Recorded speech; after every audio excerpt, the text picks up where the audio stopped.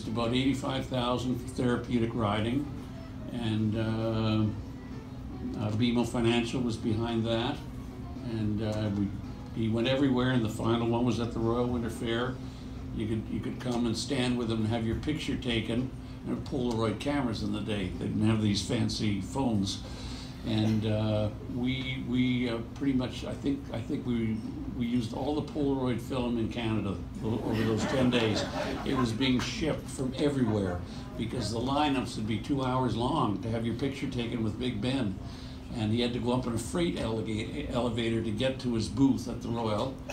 And he would stand there patiently with everybody. It was quite extraordinary. And you know, what can be said about athletes, a good athlete is what they do on the field of play. A great athlete is what they do off the field of play. That was a great athlete. He did incredible things for people, for the Children's Last Wish Foundation. The number of people, young people that said, my last wish is I want to spend a day with Big Ben.